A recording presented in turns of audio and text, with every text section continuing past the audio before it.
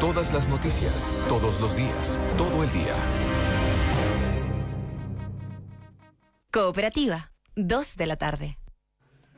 Las declaraciones de Matías Camacho, presidente del Club Social y Deportivo Colo Colo, incendiaron todo el Monumental. Palabras más, palabras menos. Dio a entender que el ex técnico del Cacique tenía nexos con representantes, gravísimas acusaciones. Quintero le respondió ayer en una entrevista que Camacho no existía, que no había hecho nada por el club y que el plantel no lo quería. En lugar de apagar el fuego, le tiró benzina.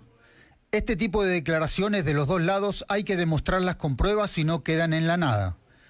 En definitiva, el club nuevamente terminó por definir la votación en el directorio, como ha hecho casi siempre. Los dos votos de los directores del Club Social inclinaron la balanza en contra de la continuidad del argentino boliviano. El bloque de Aníbal Mosa votó por la continuidad del entrenador y con los dos votos del Club Social hubiese ganado esa opción. Pero no hay buena relación con el oriundo del sur de Chile. Y más allá de que el Club Social tiene diferencias con Quinteros, el club también votó en contra de Mosa. El ambiente quedó muy caldeado y el hincha no entiende mucho qué pasa dentro del club. Se sospecha de todo el mundo, pero lo evidente es que la mayoría del colocolino quería que se quedara Quinteros. Elegir un técnico no va a ser una tarea fácil. Con dinero se puede elegir a entrenadores de jerarquía.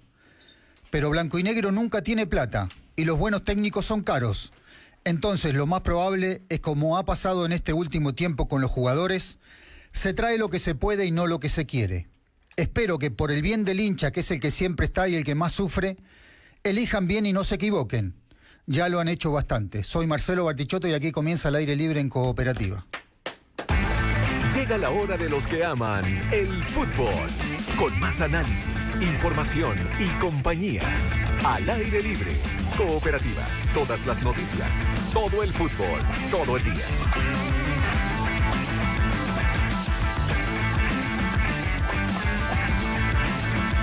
Buenas tardes, ¿cómo están? Bienvenidos al fútbol, bienvenidos al deporte al aire libre en Cooperativa de este día martes 19 de diciembre con editorial de Marcelo Pablo Bartichotto, como cada día martes, para hablar del tema de moda hoy en el fútbol chileno, la salida de Quinteros de Colo Colo y esta polémica con el presidente del Club Social, Matías Camacho. Y a propósito del Cacique, un duro sorteo en la Libertadores. Tiene el equipo popular semidelante Godoy Cruz en la fase 2 de las rondas preliminares. En tanto, Palestino tuvo un poquito más de suerte y va a jugar ante el Portuguesa de Venezuela en unas llaves que arrancan la semana del 19 y 26 de febrero.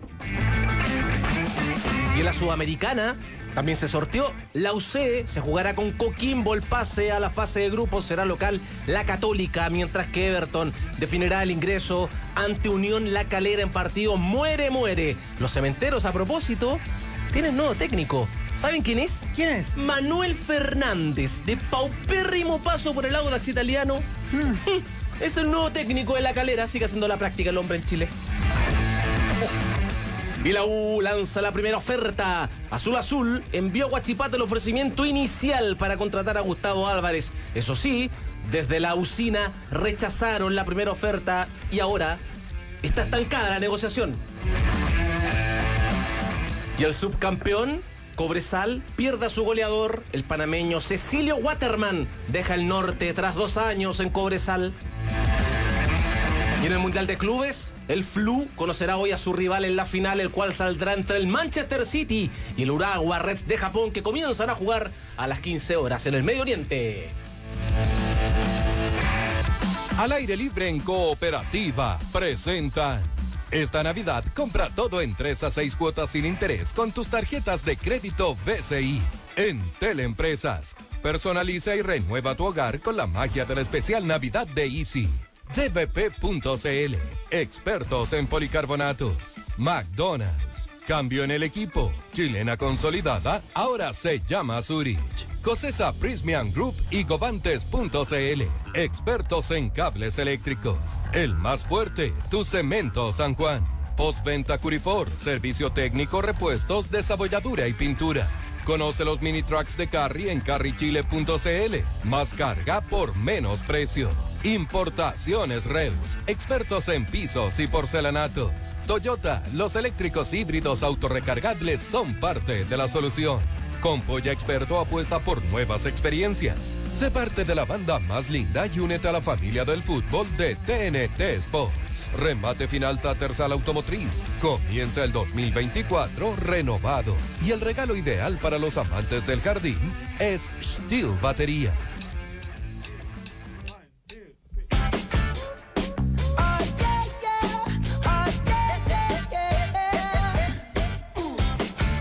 Bruno Mars, damos inicio a este programa del día martes 19 de diciembre, solo con una duda que le plantea la gente a Polaco Goldberg, porque lo vio en la cámara con su sombrero. Pregunta si es Compay segundo o Héctor Salamanca de Breaking Bad. Me quedo con el segundo. Lo dice Pedro Sepúlveda. Un lindo gorrito sacó, es que el calor está bueno. ¿Se lo puede poner ahí que la gente vea? Es que con el fono es difícil, pero ahí. Tú sabes que usted está más sano que Héctor Salamanca al menos. Sí. Lo que sí costó encontrar uno de la talla. Usted es de lo nuestro. Sí. No, 62. 62 de la circunferencia Claro, de la cabeza. Lo normal es entre 58 y 60. ¿En serio? Sí, pues. No Ese es el problema. Buen cráneo. se 62. nota, no Créeme se nota. que- No como otros de acá. Yo me incluyo. No, yo No, también. de hecho, yo se lo paso a RClito y yo creo que anda por ahí. ¿Sí? A ver. Sí, no Se van está gomito, usted se hace el leso. No, pero es que acá Es de somos lo nuestro. todos. Tiene su melón. Es de la nuestra. Sí, sí. Tiene su melón. Todos bonito, tenemos ¿ah? acá nuestra Sí. nuestra buena cabeza. Sí. Somos de ese team. Pero lindo gorro. Lindo, ahí le llamó la atención a nuestro auditor. Así que usted no es cabezón. Usted está hecho a la medida. Yo Pichoto. preferiría tener la cabeza grande. ¿Sí? ¿Sería más feliz? Sería más feliz. Sería más ¿Por qué mira para allá cuando usted dice esas cosas? No, Es que porque provoca se ríe, ruido. te digo una cosa, Sí, porque provoca ruido Te externo. estáis pues. metiendo en un bosque. Sí, No, salgamos de ahí. sale de ahí Salgamos, mejor. salgamos. Sí, Pablo Vilches, que era el dato, dice que es 64 de cabeza. 60. Así que vaya ahí. Sí. Es más caro, es más Es material. más caro, hay más Claro, material, maestro. Buenos días a todos, buenas tardes a todos. ¿Qué? Buenos días. Que están en nuestras redes sociales, ya somos muchísimos en esta comunidad que armamos en el YouTube, en Pluto TV 391, donde nos ven, y también en nuestras coordenadas, hashtag Cooperativa Contigo, más 569-78880770, donde usted responderá la siguiente pregunta, que tiene que ver con los 35 años de Alexis, está de cumpleaños hoy el goleador histórico de La Roja. La pregunta es, ¿en qué lugar de la historia, en qué lugar de tu podio, si es que está en el podio, ubicas a Alexis Sánchez en la historia del fútbol chileno? ¿Entra al podio, Barty? Sí, No está. te pido 1 o 3, Está. entra al podio. Sí, está. Ya. Está. ¿Entra al podio, Alexis? Sí, entra al podio. ¿Polaco? ¿Tú crees que está en el podio? Ya. ¿Qué lugar del podio lo pone la gente? ¿Primero, segundo, tercero? ¿Detrás de quién? Ahí estamos jugando, como siempre, con sus respuestas los ponemos al aire, los leemos, porque tenemos muchísimos temas en esta jornada, donde comenzaremos, muchachos, hablando de Colo Colo. Escuchamos ahí el editorial de Marcelo Bartichotto. Pato, Quintero respondió a Matías Camacho, fue duro sin decir mucho, pero le dejó claro a Camacho que no lo tasaban, ni ellos ni los jugadores. Sí, bueno, está bien. A mí solo me nace decir dos cosas, digamos. Siento que en el análisis permanente de Quintero respecto de su gestión, yo al menos siendo un defensor de ese entrenador por su capacidad, siento que le falta un poquito de autocrítica. No le entra ninguna bala a Quintero. Y respecto de Camacho, no entiendo cuál fue su estrategia para salir a decir todas las cosas que ha dicho. Todavía no la entiendo bien. Tendrá sus razones, evidentemente, pero me cuesta comprender por qué eligió tiempo, momento, forma. No lo sé. ¿Polaco? Lo interesante sería, como dice el Pato, saber cuál es la intención de eso. Si es sentar un precedente, si es simplemente hacer una denuncia. Porque esto, lo quieras o no, en un corto plazo te puede traer, o sea, te va a traer ciertos temas de ciertos problemas, porque en el fondo el día de mañana, cuando llegue cuando entrevisten a un técnico, cualquiera, va a decir, oiga, y usted tiene mucha relación con los representantes, ¿no? Le van a preguntar porque ya es un tema instalado. Entonces usted va a ser, digamos, dentro de todo, va a ser un ítem más a analizar. Usted tiene mucha relación, depende mucho le trae muchos jugadores de un representante, va a ser tema. Entonces, yo creo por eso es bueno que, digamos, en ese aspecto, sincerar cuál es el deseo. Si es hacer una cuestión transparente y todo, perfecto, me parece, no tiene por qué, digamos, no tiene nada de malo. Pero sí, sincerarlo y decir, mira, de ahora en adelante sería bueno que esto también pasara por el filtro. Después. Sí. Lo que está claro es que la mayoría de los entrenadores tienen relación con los representantes. Claro que sí. La mayoría. El tema es qué hace con esa relación. Si se aprovecha de esa relación y termina haciendo negocios, eso es lo grave. Hay que comprobarlo, sin duda. Pero no es nuevo que los técnicos tengan relación con los representantes. Quizás los técnicos terminan preguntando por ciertos futbolistas. Los futbolistas le dicen, no, yo tengo representante. Quizás el gerente técnico tenga que hablar con ese tipo de representantes. Pero los técnicos tienen relación. Quizás conversan con los representantes. Me parece que el tema es qué hace con esa relación. Si se aprovecha de esa relación y termina haciendo negocio. Ahí está lo grave. Son graves las acusaciones de Camacho. Son graves porque dejan abierta una puerta grande para especular, para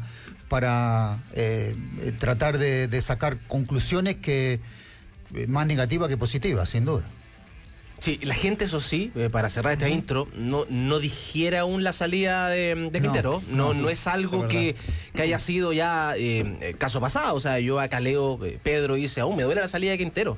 Y el rol que tuvo el Club Social en su renovación me hizo decepcionarme mucho de ellos. De hecho, les dice pesetero. En España así se le dice a los que se venden. Eso plantea nuestro auditor. Pero son varios los que piden y pedían una última oportunidad para Quintero, que no era el momento, y viendo los nombres, muchachos que están saliendo a la palestra y los que se caen, esto puede terminar siendo un disparo en los pies, como se planteó en la previa. Acá se dijo en esta mesa que era un riesgo grandote sacar a Quintero sin tener nada amarrado. Ahora en Colo Colo están haciendo la gran milad. Dijeron que tienen paciencia y que no hay apuro. No hay apuro, el club empieza el 8 de enero la pretemporada. Sí, yo creo que sí hay apuro. Entiendo que están apurados internamente, dicen eso, pero... O sea, y después del Real de la Copa Libertadores, saluda ahora Rodrigo que está con nosotros, más se van a apurar. ¿Qué más sabe? Sí, hola, Rodrigo. Respecto a los plazos, la definición, la última que hizo el gerente deportivo fue, si Dios quiere, en diciembre. Así dejó abierta la interrogante respecto a la llegada del técnico, que hasta este minuto, bueno, sigue todavía en trabajo Daniel Morón con el scouting. Van a estar este día jueves, se van a reunir los directivos de Blanco y Negro, han adelantado un directorio para poder tratar específicamente el tema del entrenador. Esa junta va a ser a las 2:30 de la tarde, va a ser en la Casa Alba del Estadio Monumental, y ahí tiene que llegar José Daniel Morón con ya evidentemente algunas conversaciones avanzadas, propuestas sobre la mesa, presupuesto para poder zanjar al nuevo entrenador y poder terminar con ese, si Dios quiere, en diciembre, o de lo contrario pasará Colo Colo al 2024 sin su técnico, considerando que la pretemporada comienza el 8 de enero y que viajan el 11 a Uruguay para hacer ese trabajo allá en el extranjero. Así que comienza ya el reloj a jugar en contra para la directiva de Blanco y Negro, que sigue obviamente con todo lo que ha generado la declaración de Matías Camacho y también la respuesta del técnico Gustavo Quinteros, que estuvo conversando en TNT, donde obviamente dijo que era un directivo que para él no existía, que no tenía mucha relación dentro de la interna del club, pero tuvo que profundizar respecto a las acusaciones, donde se hablaba fundamentalmente de su relación con los representantes. Escuchemos a Gustavo Quinteros, que esto fue lo que dijo, si tiene relación o no con los representantes en el fútbol. Yo no tengo un representante fijo. Yo, el que me trae una oferta de un club que a mí me interesa, a Colo Colo vine directamente con Marcelo Espina, y en ese momento estaba Aníbal Mosa, que me llamaron y demás. Yo llamé, cuando venía y arreglé, para que me arreglen todos los documentos y los contratos, llamé a Daniel Ver, que es uno de los que trabaja ahí en una agencia importante de acá de Chile, de allá de Chile, para que me arregle los documentos. Él nunca fue mi representante. Él me hace los contratos, viste que los entrenadores, los jugadores tienen su representante, que siempre van con los mismos y demás. Yo nunca tuve un representante fijo, nunca... o sea, por eso hay muchas mentiras, viste. Esta gente quiere desprestigiar o quiere ensuciar para evitar que lo sigan insultando, supongo. Ahí está una primera explicación de Quintero, ya profundizando con el tema de los representantes. Sí, ahí a mí me gustaría decir algo que no, insisto, esto no tiene que ver con mi postura respecto de que creo que prescindir de Quintero puede ser a la larga un error, sino que más bien de cómo serían deseables las cosas, en una visión muy personal. Si Daniel Béjar, que es una persona que es uno de los brazos derechos de Fernando Felicevich en Chile, le arregló el contrato, como dice Quintero, me da lo mismo si lo asesoró, si lo tomó como representante, todo eso es válido, todo eso está permitido. Por prudencia, estando yo en Colo Colo, yo no me juntaría con él. Estando yo en Colo Colo, le diría al gerente deportivo, por favor, esa relación, manéjela usted. Es que hay 3 jugadores que son de Felicevich y le interesan, completamente válido. Pero, señor Morón, manéjelo usted. Si eso abre una puerta a la especulación y algo que es... Mira, no es que esté diciendo que esto es lobby, pero el lobby se regula por algo. Por algo está regulada la forma en que tú puedes reunirte con ciertas personas. Esto se asemeja, esto no tiene nada de prudente. Y tiene todo el derecho Quintero, yo no tengo por qué dudar de él cuando él dice, no hay nada espurio en eso. Me junto con él, me tomo un café, converso. Todo eso... puede ser, pero yo recomendaría por prudencia que un entrenador no lo haga. Es muy fácil que la gente... ¿Con la persona en específico o con cualquier? ¿Con cualquier representante? No, digo, sobre todo si es el tuyo, digamos. Creo que se hace todavía más complejo, ¿no? O sea, se supone que con el tuyo tienes una línea directa, hablas con él, pero no hagas una reunión oficial, porque entiendo, si no estoy equivocado, ustedes me corrigen, que el señor Camacho dice que hubo reuniones que fueron en oficinas del Monumental, ¿no? Sí, dependencias del Monumental. Bueno, yo creo que eso es... ¿Cuántos jugadores de Felicevich hay, Rodri? Bueno, aclaró esta situación el técnico respecto a la llegada de futbolistas y si es que hay algunos vinculados a Vibra Fútbol, que es la empresa de Fernando Felicevich. Esto dijo Gustavo Quinteros en TNT. Yo no sé quién es el representante de Carlos Palacio, quién lo trajo. Yo directamente hablé con Daniel Morón. Yo no sé quién es el representante de Pablo Parra, que después me enteré que eran los mismos, uno de la agencia que me hizo el contrato a mí, uno solo, de los que llegaron. Entonces, si yo tuviera, digamos, algo oscuro en mi vida profesional, el 90% de los jugadores hubiesen llegado por un solo representante. Entonces pregúntenle a todos los jugadores quiénes los representan y quiénes los trajeron a Colo Colo. Es muy fácil para desenmascarar a la gente que miente, ¿viste? A los difamadores. Que yo creo que, perdón, y con esto no doy mal la lata, no se trata de suponer, yo no lo supongo, una mala intención o una falta a la ética de Gustavo Quinteros. No se trata de presuponer eso, porque creo yo que no se debe. Lo que yo digo tiene que ver con la prudencia de cómo actúa una persona. Y ahí sugiero, por prudencia, que un entrenador no se reúna con representantes, menos aún si es tu representante. Porque eso genera ruidos, abona teorías de la conspiración, abona denuncias que a veces son irresponsables o no se comprueban. Me parece una lástima porque finalmente Colo Colo tenía un entrenador competente y hoy no lo tiene. Y eso sí es una certeza, digamos, sí, ahí sí. No necesito que nadie me dé una prueba, eso es así. Sí, habló también Gustavo Quinteros respecto a nombres propios y sobre todo a la llegada del centro delantero. Ellos han reconocido a lo largo de todo este 2023 que la salida repentina de Juan Martín Lucero fue quizás el gran inconveniente que tuvo el equipo a lo largo de la campaña en un plano deportivo, porque perdió una cuota de goles cercana a los 20 tantos y de ahí en más comenzaron las complicaciones. Llegó Darío Lescano, el jugador más caro del plantel hoy de Colo Colo, que por diferencias con el entrenador, también por un tema personal de no responder físicamente a lo que requería Colo Colo, no ha sido utilizado. Bueno, ¿qué pasó en el caso de Lescano? Porque también se le apuntaba como que hay un nexo con el representante para que llegara al Estadio Monumental. De hecho, se mencionaba que Lescano había cambiado de representante para tener el mismo de Gustavo Quintero y poder llegar a Colo Colo. Esto fue lo que dijo el entrenador respecto a esa versión. Hablamos con Javier Correa, que tenía un valor. Hablamos con Merentiel, hablamos después con Rondón. Yo hablé con el 9 que se fue de River, Beltrán. Lo hablé con González Pires para que hable con Beltrán, a ver si quería venir. Tratamos de hablar con Ábalos, me acuerdo. Pero bueno, eran todos jugadores que tenían un valor un poquito más alto, ¿no? Entonces empezamos a buscar con Daniel Morón juntos otros jugadores, ¿no? Lescano en ese caso, porque estamos hablando del delantero que se fue Lucero y demás, no estaban jugando de titular en los clubes, ¿no? Y a lo mejor nos faltó averiguar mucho más.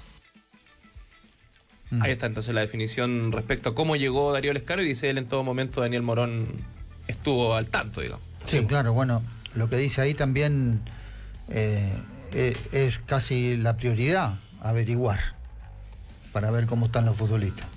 Él dice, quizás nos costó averiguar un poco más. No sé si uno lo que tiene que hacer es tratar de informarse lo mejor posible para no errarle, para no equivocarse. Después te puede equivocar igual, ¿eh? Por supuesto. Pero uno se tiene que informar a ver cómo está el presente de los futbolistas. Es fundamental eso. Oye, ¿puedo hacer una pregunta? Yo sé que a lo mejor esto ya... Pero es que creo que en este tema hay que ordenar ciertas cosas. La opinión de Daniel Morón respecto de la continuidad de Quintero fue taxativa, fue pública. ¿Dónde la presentó Morón? Bueno, Daniel Morón, en el momento de exhibir frente al directorio esa última reunión, es ahí donde él hace su presentación y su evaluación final, donde él llega, les contábamos hace unos días, y él dice, bueno, el plantel está desgastado en la relación con Gustavo Quintero, yo percibo un desgaste incluso ya del proceso, y creo que es tiempo de aire fresco, como nos ocurrió a nosotros en el 91, donde había una relación con Arturo Salá, que estaba algo desgastada, vino Mirko, se refrescó el aire y tuvimos buenos resultados. Creo que ese es el camino a seguir en esta ocasión.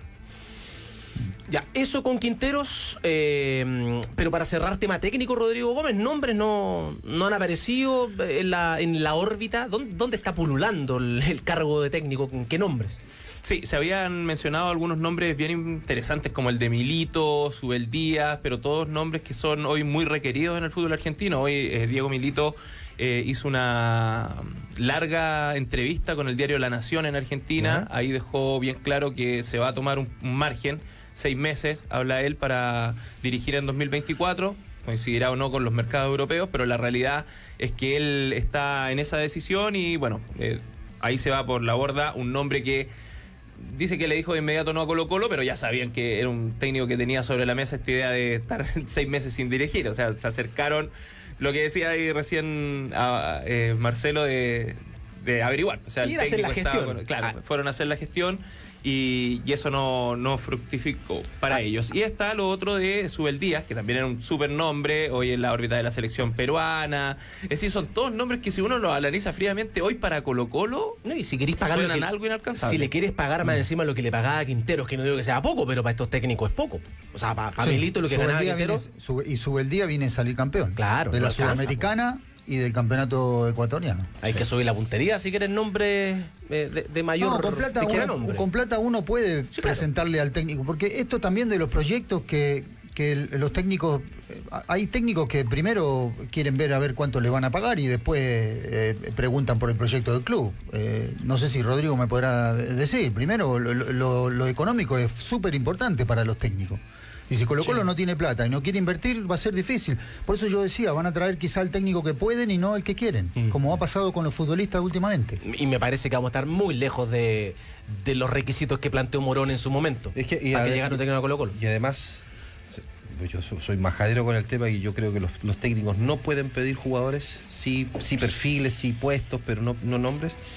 Un técnico, no sé, estaban hablando de Subel Díaz, él no va a querer... O sea, va a querer jugadores de un peso más o menos fuerte.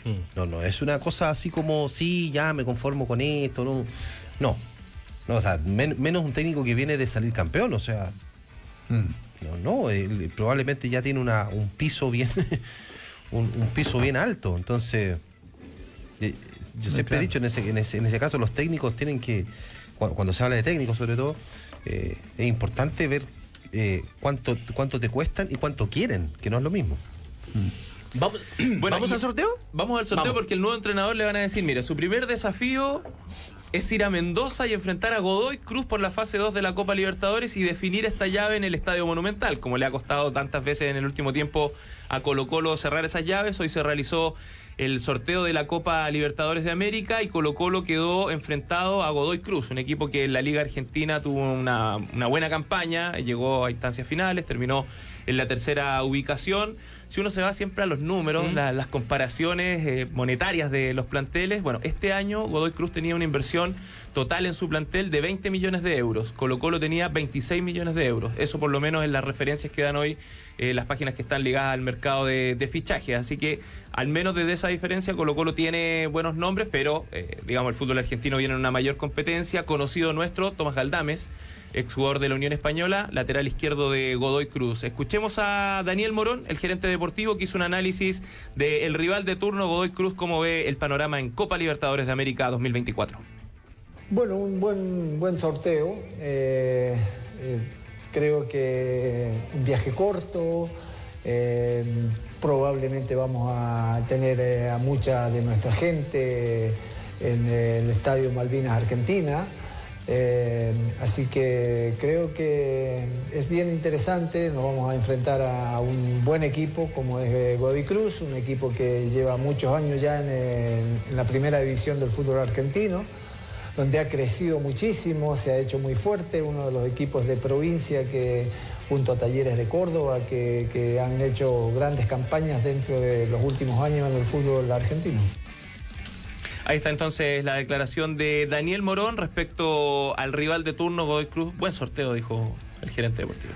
En lo extrafutbolístico sí es un buen sorteo, porque tiene poco viaje. Era Mendoza. Exacto, era Mendoza, pero en lo futbolístico es un sorteo malo. O sea, yo hoy día en la mañana, muchachos, cuando vi, era el peor equipo en me teoría. Parece que estaba Botafogo, Bragantino y Godoy Cruz, que me parece que son los tres mejores equipos o los tres peores equipos que te podían haber tocado. Siempre jugar contra un argentino es muy difícil. Es muy difícil. Salió cuarto en el campeonato, en la tabla anual salió atrás de River, de Talleres y de Rosario Central. Cuarto en el año. Es bueno que lo digas porque le da contexto a gente que puede decir Godoy Cruz, por suena nombre, raro. No es un grande. No, estaba metido ahí y ojo, ya nos lleva a la delantera. Fuera de micrófono, Barty nos decía cuántos refuerzos tiene ya. Ya tiene tres. Compró a Pozo, al de Independiente. Sí. Bueno. O sea, va adelantado. No, ya le sacó ventaja a Colo Colo. Y entonces ahí es donde uno no entiende no nos vamos a apurar. Bueno. No, y tampoco se le fue ningún jugador. Entonces quedó con el mismo plantel reforzado. Entonces, no, va a ser muy difícil, muy difícil. Depende mucho de Colo Colo también, de cómo se refuerce, de cómo llegue a ese partido, que no va a ser fácil. Es complejo.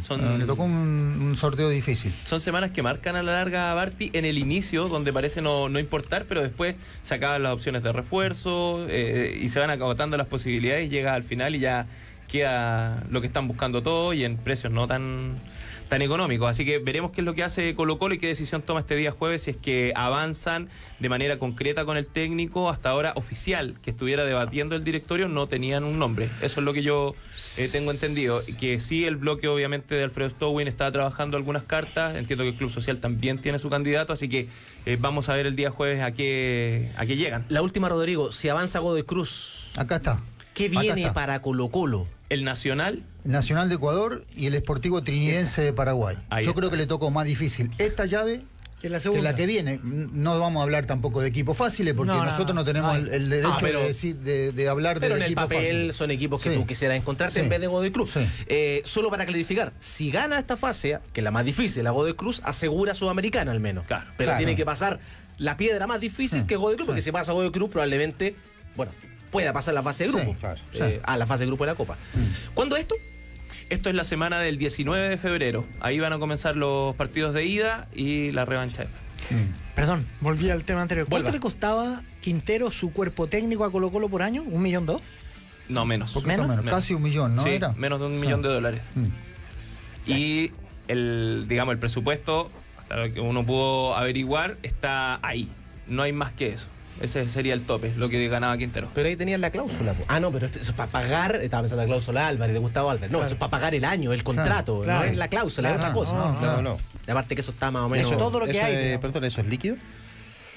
Claro, en total del contrato de la temporada, claro. Ya. Sabemos que con esa. Que eso, no te estoy hablando de eso, debe ser aproximadamente 2 millones y algo bruto para el club, costo club. Porque en el fondo uno habla desde acá y dice, oye, chuta tanto. Pero tradúcelo con impuestos, lo que le cuesta al club, y agrégale en ese caso un 45 por lo menos. Ya con esos 800.000 es imposible. La calculadora del polaco no pone en problemas.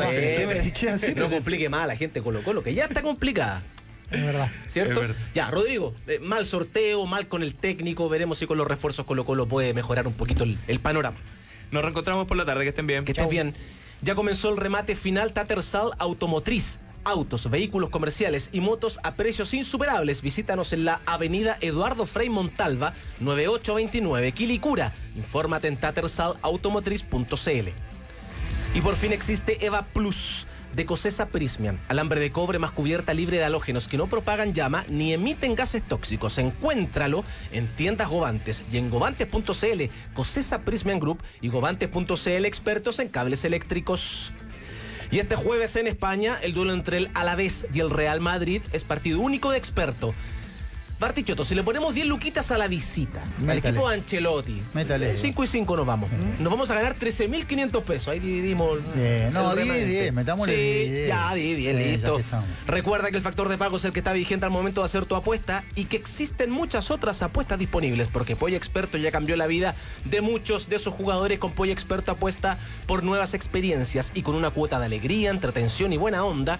Esta Navidad será diferente. Por eso tus tarjetas de crédito BCI te entregan 3 a 6 cuotas sin interés para todo lo que necesitas este fin de año. Más información en bci.cl.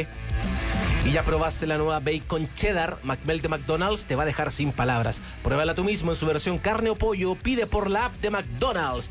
McDonald's, me gustas así. Voy a saludar a la gente que hasta ahora está participando en Cooperativa, porque Rodrigo dice que se pongan las pilas y arreglen rápido la llegada del DT. En Colo Colo preocupa. Andrés dice, ojo, el Cruz tiene un tremendo equipo. Yo veo toda la competencia argentina.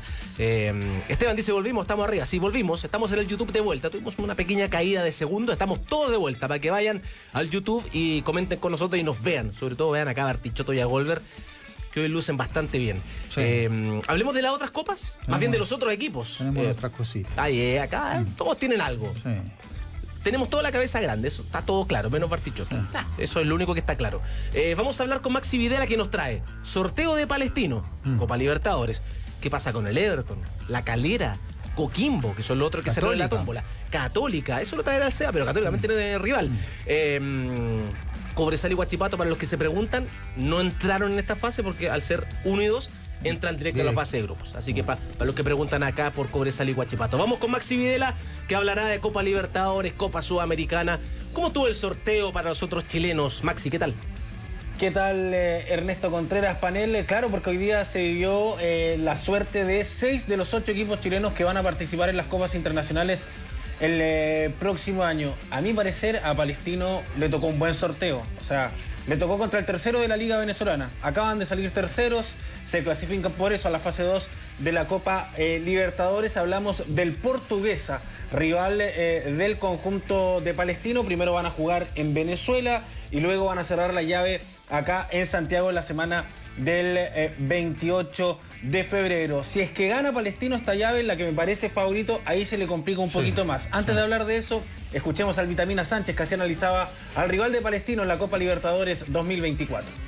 Respecto a la clasificación mundial, a la Copa Libertadores y el rival de turno, la verdad que nosotros tenemos la mentalidad siempre de respetar a todos los equipos.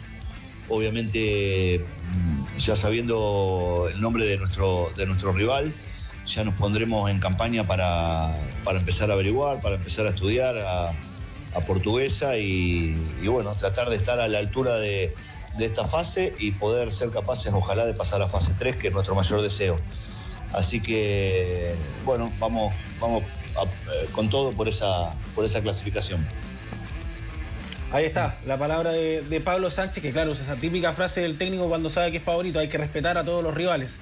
Palestino juega con Portuguesa y si gana tiene 3 posibles rivales. El Atlético Nacional, que ya está en fase 2, pero que en su llave espera al ganador de la llave de fase 1 entre el Aucas de Ecuador y el Nacional de Paraguay. O sea, Palestino de ganar puede jugar o con Atlético Nacional, o con Nacional de Paraguay, o con el Aucas de Ecuador, Ernesto. Al revés que Colo Colo, Barti, le toca muy difícil la segunda en teoría y la primera debería ser mano a mano al menos. Sí, mano a mano, en realidad, bueno, es a lo que vamos nosotros, más allá del respetar a todos los rivales, es mejor que te toque un equipo venezolano que un equipo argentino. Y Venezuela dice lo mismo, que toca un chileno, que nos toca el tiro un argentino. Argentino brasilero. Es de lado a lado. Estamos todos iguales. Sí.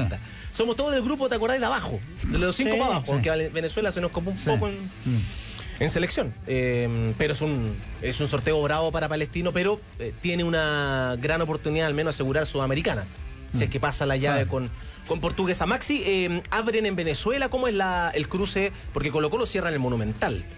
Claro, abren en Venezuela en la semana del 21 de febrero y en la semana del 28 cierran acá en Santiago. Ya, eso con la Libertadores. No van a poder jugar en las cisternas, me parece.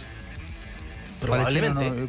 Copa Internacional no juega en la cisterna. Probablemente a buscar estadio. Sí. La Católica. Al Monumental generalmente va Monumental a Palestina, pero le salía o San muy Carlos. caro y la Copa pasada, la Sudamericana pasada, la jugó en Rancagua.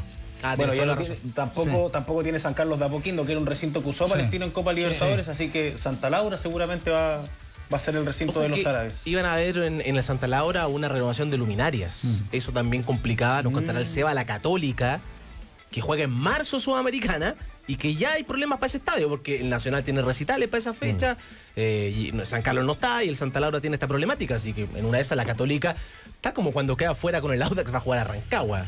Es local la Católica. Sí, hablará con nosotros el Seba en un ratito para contarnos. No, estaba viendo Portuguesa, fíjate. Ya, a ver qué tiene de Portuguesa. Salió tercero en el campeonato con 46 puntos, pero fíjate que a 14 puntos del segundo. 14 puntos. Puerto Cabello con 60 y Táchira con 64. Sí, pero ojo, polaco, que ahí en el fútbol venezolano hay un formato que es que juegan una fase regular y después van al playoff de Copa Libertadores. Los cuatro equipos, los 4 primeros, y ahí Portuguesa salió tercero con 6 puntos, ganó un partido, empató 3 y perdió 2. Yo te decía que con Caracas y con Puerto Cabello. Exactamente, pero en la fase regular como que aseguró la clasificación y chao, se relajó. De hecho, perdió los últimos... Ganó 2, perdió y después empató. Sí, como que ya, a diferencia del Táchira, que los ganó todos. Sí. Y para aclarar el tema de Godoy Cruz, de cómo se clasificó a la Copa para jugar esta fase. Ya. No quedó cuarto, quedó quinto. Lo que pasa que, y no entraba, siendo quinto no entraba, pero como Rosario Central se clasificó en la tabla anual como tercero y salió campeón en este campeonato, le dejó la plaza a Godoy Cruz. Corrió como el Chile 4 de Magallanes, con Palestino. Bueno, Palestino entró también por un arrastre. Sí. Bueno, Palestino tiene un buen registro en Venezuela este año. Ganó 5-1. Metió 5, sí. Es un equipo que ha jugado con harto equipo venezolano, tengo la memoria Palestino últimamente. Ya, eso con Libertadores, al igual que lo de Colo Colo, semana del 19 y el 26 de febrero, los dos chilenos cierran sus llaves de Copa Libertadores como locales. Ojalá que eso sea bueno. Sudamericana, Maxi Videla, esto es duelos fratricidas mano a mano entre equipos de acá. Justamente, eliminación directa, fase preliminar en la semana del 4 de marzo, entre el 5 y el 7, van a jugar Everton frente a Unión La Calera, Everton de local, quien gana se va a la fase de grupos, y Universidad Católica, Coquimbo Unido, la UC de local, quien gana, repetimos, va a la fase de grupos de la Copa Sudamericana. Hablamos con el presidente de Coquimbo Unido, con Jorge Contador, que así analizó el sorteo al aire libre en Cooperativa. Para nosotros como institución es un orgullo, primero que nada, clasificar por tercera vez a una Copa Internacional. Hoy se realizó el sorteo, nos tocó jugar como visita ante el Club Universidad Católica. Yo creo que los 4 clubes que clasificamos tenemos los méritos para estar ahí. Y bueno, ahora la suerte nos tocó que jugar de visita con Católica. Aquí hay que ir paso a paso. Nuestro objetivo obviamente es pasar de fase y entrar a la fase de grupo, de tal manera de ir logrando nuestro objetivo. Así que tranquilo y esperando jugar este partido y pasar a la siguiente fase. Ahí estaba la palabra de Jorge Contador, que hacía analizar este sorteo para Coquimbo, que le tocó frente a la UC. Entonces, Ernesto, la semana del 4 de marzo, entre el martes 5 y el jueves 7, Everton con La Calera en Viña del Mar, Universidad Católica con Coquimbo Unido en Santiago. Quienes ganan esos partidos van a la fase de grupos de la Copa Sudamericana. Ahí está, hablaremos de la Católica en un ratito, para que va a jugar contra Coquimbo. ¿Qué les parecieron las llaves? Esto es mano a mano. A la Católica, Barty, le arruinó el año esta fase preliminar. Audax.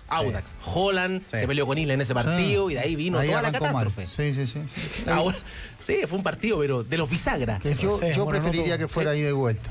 Bueno, eso reclamó la Católica este año, que le avisaron polacos muy encima. Bueno, a todo en realidad, pues se cambió el formato. Una semana antes, algo así. No, yo estoy de acuerdo con eso. A mí me gusta más y igual. Es más, tenés más chances, tenés más opciones. Sí. Y te digo una cosa, y hasta creo que para la gente puede ser hasta más entretenido. Sí. Porque siempre te dejan en vilo ahí sabiendo que digamos que puedes tener una revancha. Ya. ¿Everton local dijiste, Maxi? Sí, Everton es local frente a Unión La Calera. Oye, nosotros tenemos auditores que son, no sé qué palabra usar, pero Cristian López, que siempre nos escucha, tiró un dato López a la Martí. mesa. Sí, no, tiró un Cristian dato López que nos mató.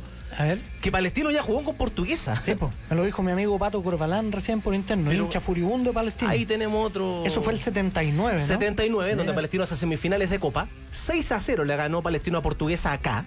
Okay. Y le ganó 2-0 allá, en Aurare, en el estado de Portuguesa. Sí. En Aurare juega Portuguesa. Así que, mira, hay un registro añoso, positivo. Pero positivo, 8-0 en el global. Saludos a los que nos escuchan y aportan. ¿Por qué descharchetamos a Cristian y a Pato? Porque en rigor, no los descharchetamos. Muy bien, muy buen dato. No, muy bien. No, digo, hay que en el análisis inevitablemente ponerle el contexto de que el fútbol venezolano de 1979 era un fútbol subdesarrollado que no estaba probablemente a la altura de ningún otro país de Sudamérica, estaba muy por debajo. Y que esta es otra historia, digamos, hoy un equipo venezolano competitivo no tiene nada que ver con el mejor equipo venezolano de los 80. Y que jugó con el mejor palestino de la historia del club. Además, el campeón del 78. Eso también incide muchísimo. Portuguesa Galicia, O'Higgins Palestino, los que jugaron en ese grupo año. Cuando se jugaba por naciones. Y ese amigo tendrá la alineación de ese palestino, ¿no? ¿De Cristian López? Sí. No, si tengo el dato no. ¿Estaba Elías todavía? No sí, mira, a ver acá yo estoy Eso fue Colo Colo. 78 no. 79 fue. Claro. Palestino Portuguesa 2-0. Manuel Araya, Mario Varas, esta lo encontré yo. Vamos, Vamos. Elías Figueroa. Ahí está. Edgardo Fuentes. Edgardo Fuentes. Raúl González. Manuel Rojas. Que equipito Jorge Celada. Seleccionado chileno, sí, Manuel Rojas, del Mundial. Un crack. Jorge Celada, Rodolfo Dubó. El peruano Ernesto Labarte, Pedro Pinto y el crack Oscar Fabiani. En ese partido 2-0 gana Palestino. Era fase grupo 4, 2-0 en goles de Fabiani y de Sergio Messen. Y el 6-0 que le ganan acá en Queco Messen. También, bueno, tenía un equipazo. Y acá, bueno, jugó Araya, Figueroa, Mario Varas, Edgardo Fuentes, Raúl González, Dubó, Manuel Rojas, Jorge Celada, que marcó 3 en ese partido, Ricardo Lasval, argentino, Pedro Pinto, Sergio Messen. Ahí marcó Jorge Celada un triplete, Manuel Rojas y un doblete del Queco Messen. Te cuento una anécdota así de verano. Sí, pues. Yo debo haber tenido 8 años, más o menos 8 años, y en donde veraneaba, en el consistorial, cerca del Tavo, se organiza una pichanga, que era en una canchita de tierra, que estaba a puertas de llegar a la playa, digamos. Y ahí jugábamos peluceados y de repente llega Oscar Fabiani. Y yo me acuerdo haber jugado con él. Yo en la playa me debo haber jugado 500 pichangas en toda mi vida. O sea, llegué ahí el 79, no sé, 20 años veraneando ahí. 500 pichangas, pero de la única que tengo así recuerdos, tengo ese y otros más, pero con Fabiani. Dije, jugué con Fabiani ahí. Era marcado, como. Claro, y me acuerdo de los goles, me acuerdo de todo, y tenía 8 años. Pero haber estado con Oscar Fabiani ahí era como. Yo lo miraba y era como, bueno, no lo puedo creer. Bueno, ese Palestino llegó a semifinales de la Libertadores. Estamos hablando de un equipazo en tiempos que son Popeye, más pretéritos que nunca. El Popeye Fabiani. Su hijo no era malo. Cuando jugó acá Fabiani, el hijo estuvo bien. Sí. Tenía un hermano Oscar Fabiani también. No era el hijo de Oscar. No, era el sobrino. Era el sobrino. Sí. Pero el hermano que jugaba. El Ogro Fabiani. Estamos conversando cosas cruzadas. Esto es horrible. Ricardo Fabiani. Ricardo es el hermano, el Ogro es el sobrino que jugó Palestino y que celebraba con una máscara de Shrek, si no me equivoco, ¿no? Que jugó en Newell y jugó en River. Sí, hasta que tuvieron que tirar la cuchara al techo porque el hombre era de los nuestros. Le metía como le metía. Oye, Maxi, estamos, ¿no? Reiteremos las llaves. Sudamericana y Palestino también. Everton, Unión La Calera, la llave de Copa Sudamericana, Universidad Católica Coquimbo también por la otra mitad de la gloria. Y Palestino frente al Portuguesa, rival que ya tuvo en 1979 en la Copa Libertadores. Gran dato el de nuestros auditores. Gracias, Maxi. Abrazo. Estoy bien. Y el camino a la carbono neutralidad se recorre con menos benzina y los eléctricos híbridos autorrecargables Toyota ya han ahorrado 4 millones de litros de combustible. ¿Y sabías que en DBP son expertos en planchas de policarbonato? Visita sus sucursales de Antofagasta, Viña del Mar, Santiago, Concepción, Temuco y Puerto Montt. Encuéntralos también en los principales retail y ferreterías. Y si buscas repuestos de calidad y excelencia en el servicio, confía en Curifor para desabolladura y pintura en detalles y más barato que el deducible. Prefiere Curifor. Conoce su red de sucursales de Coquimbo a Chillán y comprueba por qué calidad en postventa es Curifor. Y personaliza tu hogar con la magia del especial Navidad de Easy y encuentra colecciones únicas para decorar tus espacios. Easy renueva el amor por tu hogar. Mundial de Clubes que va a modificarse el 2025. Van a ser 32 equipos. En Estados Unidos va a ser esa primera versión del Super Mundial, pero que está hoy por hoy jugándose en el Medio Oriente. Ya está el Fluminense en la final. En un ratito, el City de Guardiola, uno cree que irá por un trámite ante el Urawa de Japón. Escuchemos el informe de Benja Figueroa que calienta la previa de la segunda semifinal de la Copa del Mundo de Clubes. Hoy, a las 3 de la tarde, el Manchester City se enfrenta al Urawa Red Diamonds por las semifinales del Mundial de Clubes. Los actuales campeones de la Champions League son parte de la competición por primera vez en su historia, mientras que el cuadro japonés, vigente monarca de la Liga Campeones Asiática, está presente en el torneo por tercera vez. El conjunto de Pep Guardiola va en busca de ganar el Mundial de Clubes, el único gran trofeo que les falta en su vitrina, mientras que el Red Diamonds quiere mejorar su rendimiento logrado en 2007, cuando se consagraron con el tercer lugar de la competición. En conferencia de prensa, el técnico español, que ya ha ganado 3 veces este torneo como entrenador, adelantó este duelo. Es la cuarta vez que participo en esta competición. He estado en la semifinal y especialmente la primera fue muy dura. Las semifinales de este torneo son muy complicadas y mañana no será la excepción. Y después la final obviamente queremos ganarla. Cuando estemos ahí tendremos al frente un trofeo que no tenemos. Y ganarlo sería cerrar un círculo ganando todos los trofeos que podamos, siendo este el último. Por su parte, ayer, Fluminense, con goles de John Arias y John Kennedy, derrotó por 2-0 al Al-Ali de Egipto y se clasificó a la final del torneo. Una vez finalizado el partido, el experimentado Marcelo comentó lo positiva que ha sido la mezcla de juventud y veteranía dentro del equipo. Sí, a gente trabaja todos los días Nosotros trabajamos todos los días sobre este tema, la diferencia de edad. Somos varios los cuarentones, pero intentamos aportar con nuestra experiencia. Él, primero, nos ayuda mucho también hablando con los jóvenes y plasmando su manera de pensar. Esa mixtura ayuda mucho al Fluminense. Yo creo que esa mixtura ayuda mucho al Fluminense. La final del torneo se llevará a cabo este viernes a las 3 de la tarde en el estadio King Abdullah Sport City, en Arabia Saudita, en la que se enfrentará Fluminense ante el Manchester City o el Urawa Red Diamonds. Ya sigue Al Aire Libre.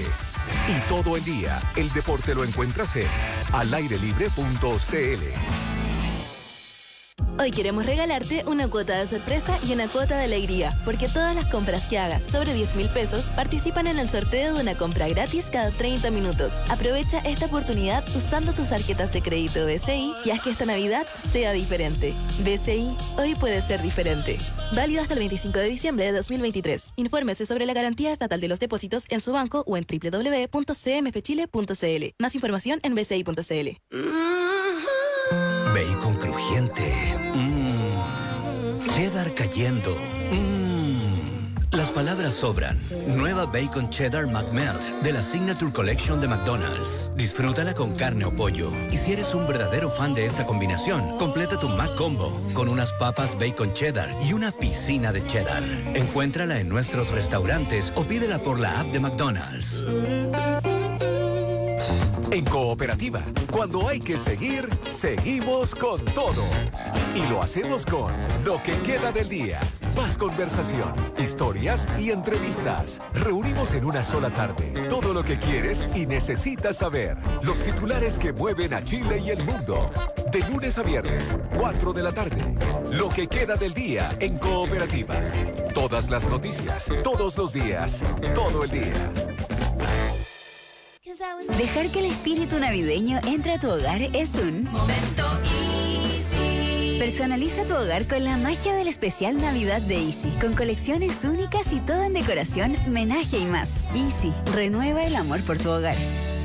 ¿Buscas los mejores cables para tus proyectos eléctricos? No pierdas tiempo y ven a Govantes por tus cables EVA Plus y EVA Flex de Cosesa Prismian Group, que además de tener una cubierta deslizante, son libres de halógenos y no emiten gases tóxicos. Toda la variedad de conductores eléctricos de Prismian, certificados por la SEC, lo encuentras en las tiendas Govantes a lo largo del país y en su nueva página web, Govantes.cl. Cosesa, parte de Prismian Group, y Govantes, expertos en soluciones eléctricas. Atrévete esta Navidad y disfruta al máximo de tu jardín junto a Stihl Batería. Encuentra el regalo ideal en www.redstihl.cl y sorprende a los amantes del jardín.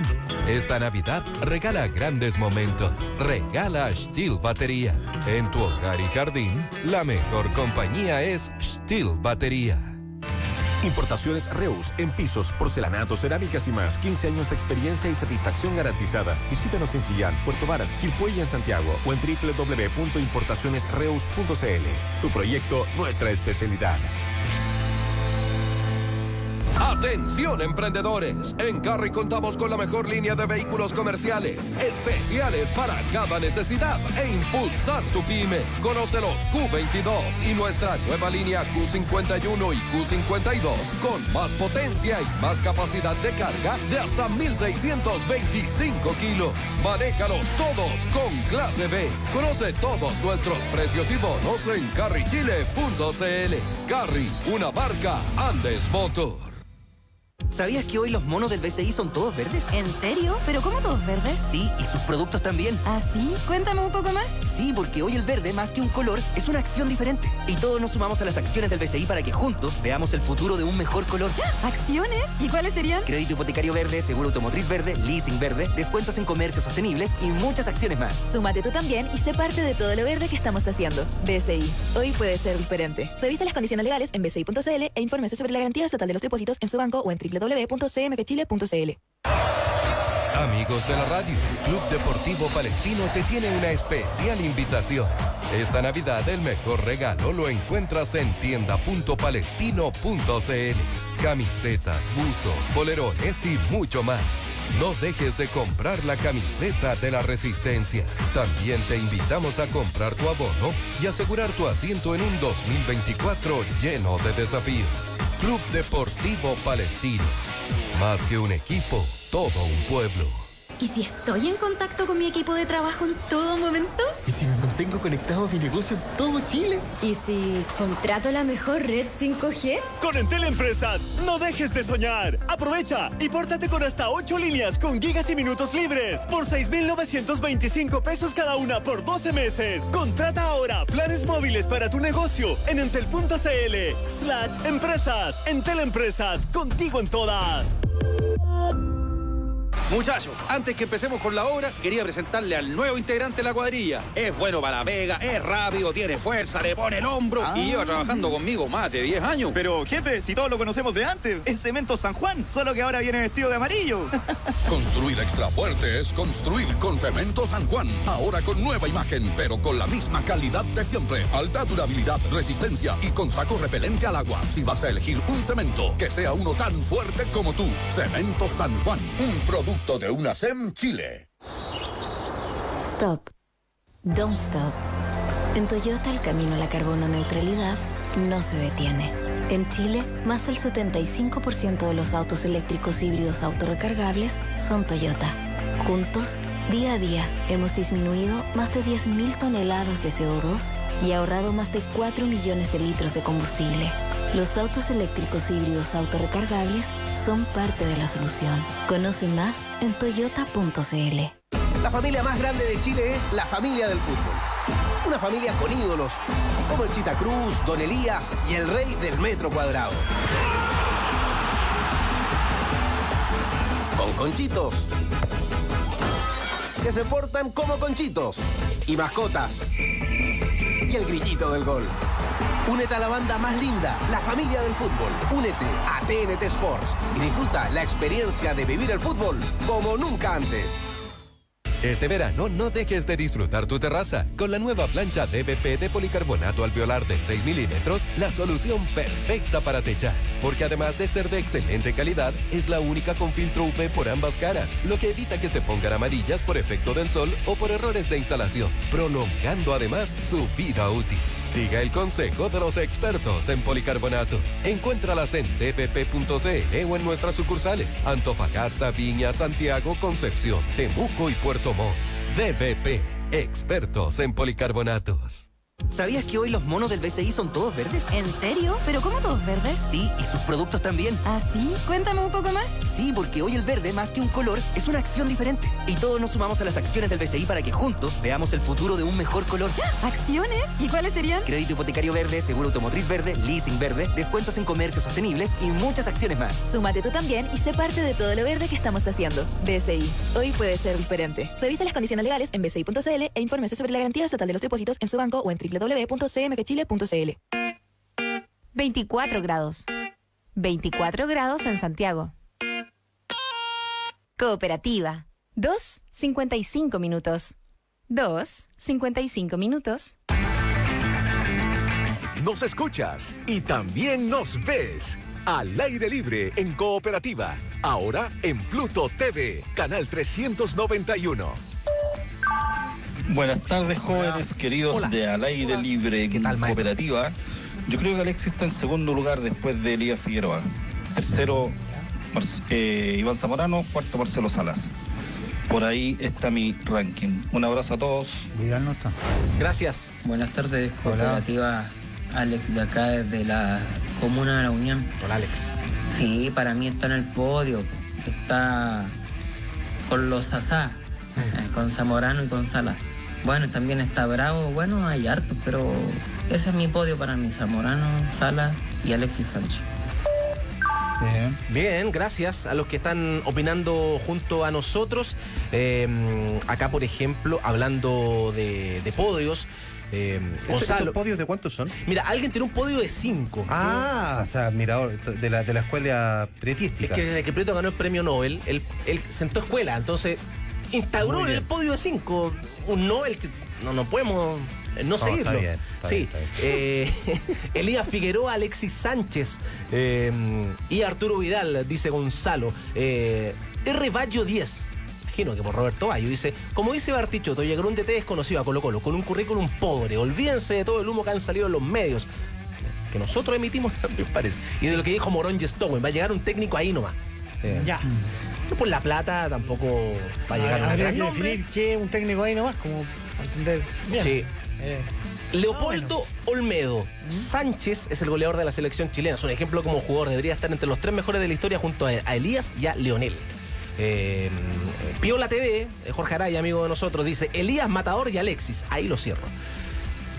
Entre uno de los podios que están llegando a esta hora. Es interesante la pregunta. Yo no te la voy a ningunear como otra persona. No, hoy día Bartichotto está comedido. Sí, no, pero igual no te la voy a ningunear. Una pregunta bastante simple. Sí, que se ha repetido otras veces. Principalmente todos los años Alexis protagonismo. Porque en el fondo tiene hay épocas distintas, todo.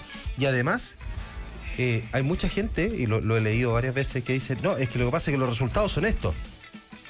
Y claro, entonces uno lo ve desde el punto de los resultados. Si es por los resultados, sí. Claro, entonces, ¿cuál es la base, cuál es el parámetro? Resultados, historia, los que dejan escuela, los que... Pues si fuera por eso, no sé, pues Bielsa no está en ningún lado. Claro, es una buena pregunta que se repite año a año, pero es como una buena película. Gracias, Polaco. Estoy apañando la pregunta. Estoy más polaquista que Bartichotto. Sí, no estoy muy de acuerdo con lo que dice Rodrigo, pero... No estoy muy de acuerdo con lo que piensa. Rodrigo Gómez está acá nuevamente. ¿Usted tiene un podio? ¿Tiene un podio? No, tengo al 1.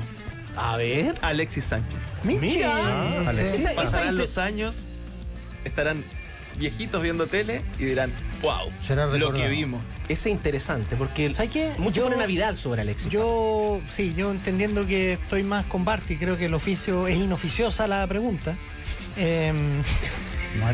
No, si lo dice el jefe me preocupo, si lo dice Bartichotto, que viene una vez a la semana, me da lo mismo. Viene una vez al mes, Bartichotto se va a las 3. Yo dije simple, vos ya quiero decir algo, creo que la respuesta tiene un pequeño componente generacional en todos nosotros. Claro, creo que no es tan fácil llegar a un consenso, porque si hablamos con alguien de 70 arriba, va a poner a Elías en la cúspide. Lo va a poner y a Leonel. Y es totalmente justo que lo hagan, digamos. Es que más encima que nosotros no tenemos los registros de esa época. O sea, vemos un par de imágenes, pero no tuvimos la oportunidad de verlos, no sé, de ver a Leonel, de ver a Carlos Campos, de verlo así una temporada completa. Claro, claro. Entonces, efectivamente, pucha, uno queda así como medio offside, porque en el fondo los vimos, sí, veo un par de imágenes.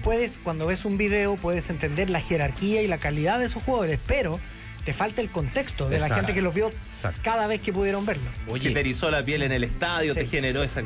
Bueno, sí. Algunos podios, porque hay algo importante que se nos pasó. Hablamos del Nobel Toño Prieto. Y mira, nos escribe... ¿Dónde está? Está la joda.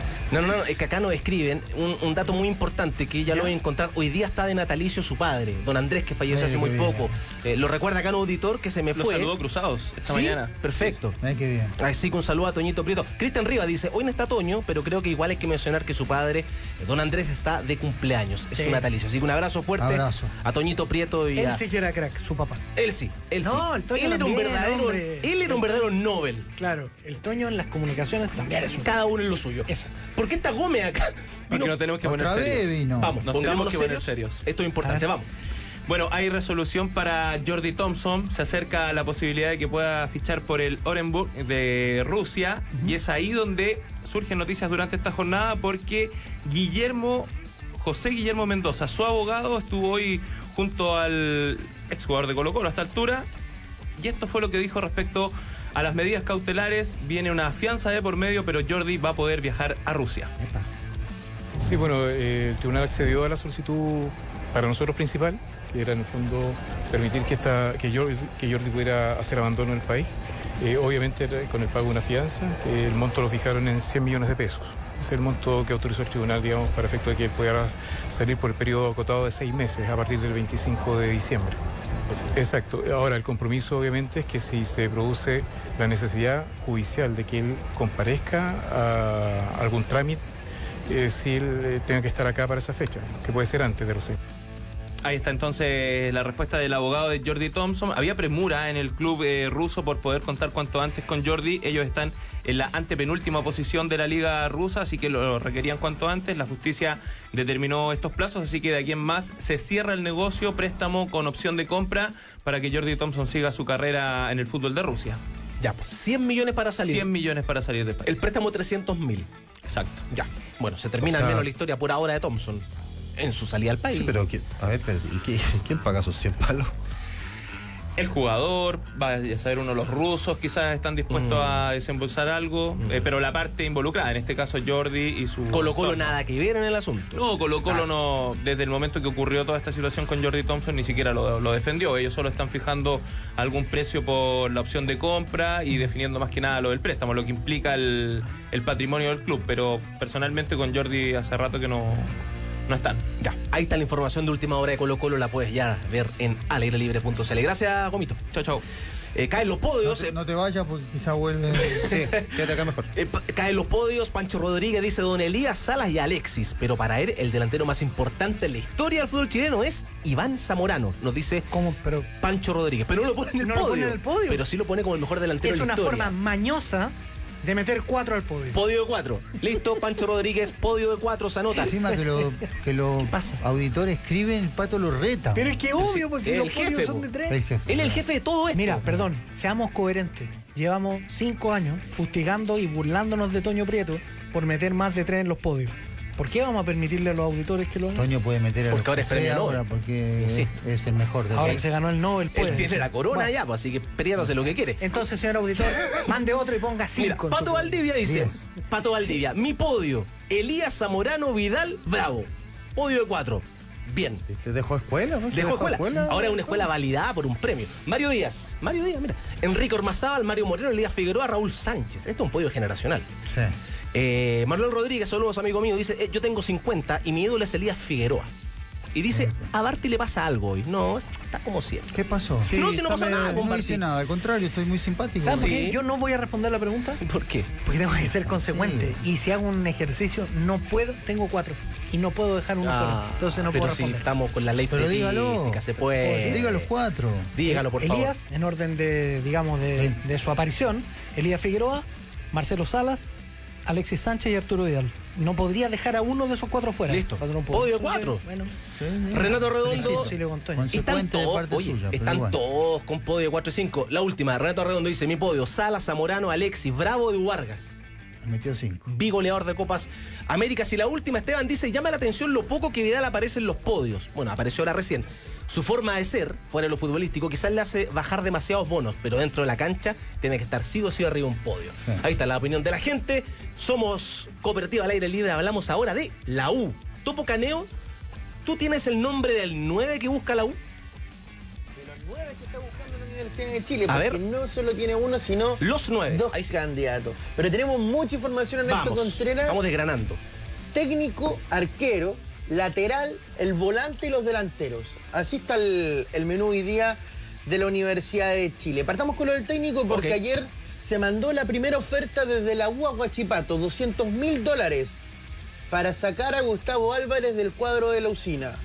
Huachipato dijo que no hay chance con $200.000 hoy día de sacar al técnico Huachipato del sur y traerlo a la Universidad de Chile. Es el candidato número 1 que tiene la U y dicen, de aquí a esta semana no pasa, por sí o por no. De aquí a Navidad tenemos que tener un técnico o ya tener seguro que si vamos a tener o no a Gustavo Álvarez. Sigue las conversaciones, pero hoy día no está tan cerca como parece ser la negociación entre la Universidad de Chile y Huachipato. Álvarez ya le dijo, me quiero ir a Santiago. Le queda más cómodo porque su familia y todos viven en Buenos Aires y él quiere también tener una conexión directa desde Santiago.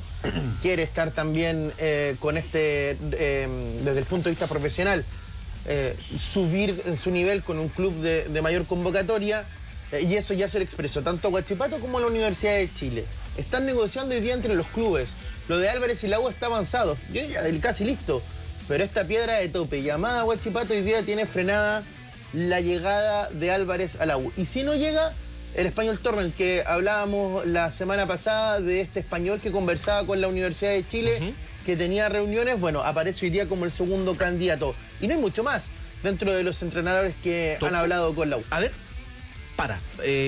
¿nos puede dar el segundo nombre y lo desgranamos acá? Porque ya, lo de Gustavo Álvarez está más o menos claro, pero el otro es que es ayudante de Guardiola, ¿no? Exactamente.